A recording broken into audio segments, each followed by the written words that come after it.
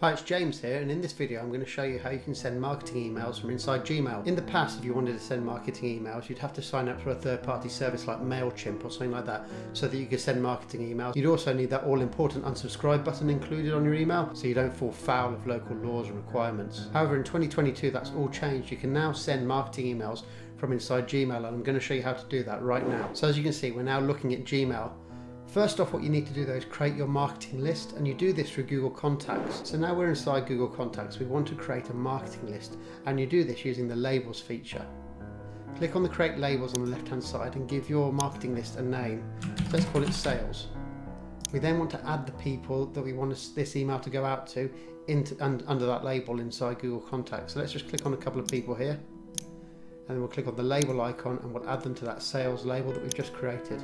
Hit apply. That's it, the marketing list is now done, and we can jump back over to Gmail. So now we're back in Gmail. What we need to do is click on the compose button in Gmail, and we need to click on this icon down here called multi-send mode. Click on that and the compose box turns purple, and you'll see the unsubscribe button has been added. We're now in the mode where we can send a marketing email. Remember how we did the lists in Google Contacts, the label in Google Contacts for sales? Let's type that in now. And that's our marketing list. So this email is going to go out to all those people. Of course, you can now compose your email, so give it a name, whatever you want to call it, put the content in there. And one other thing you can do is you can actually stylize this email before you send it.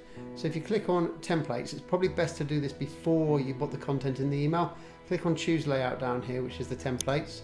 These templates will load up and you can pick which template you want. You can also change the styling of the template here.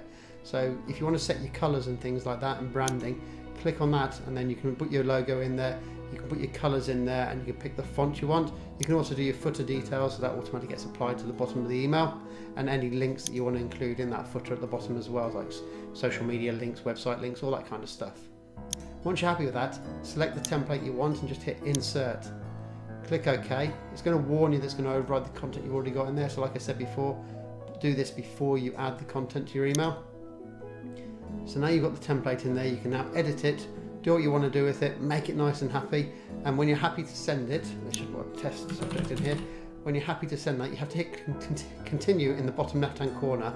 So click continue. What will happen is, it's going to give you some warnings about are you meeting your local requirements if people agree to be in your marketing list and stuff like that. As long as you've done that, hit got it. Then what you can do now is send a preview. If you click send preview, it will ask you to enter an email address, so you can send a preview to yourself so you can see what it looks like before you go and hit that send all button. Once you hit the send all button, that's it, it's gone to those people and your marketing email has gone out.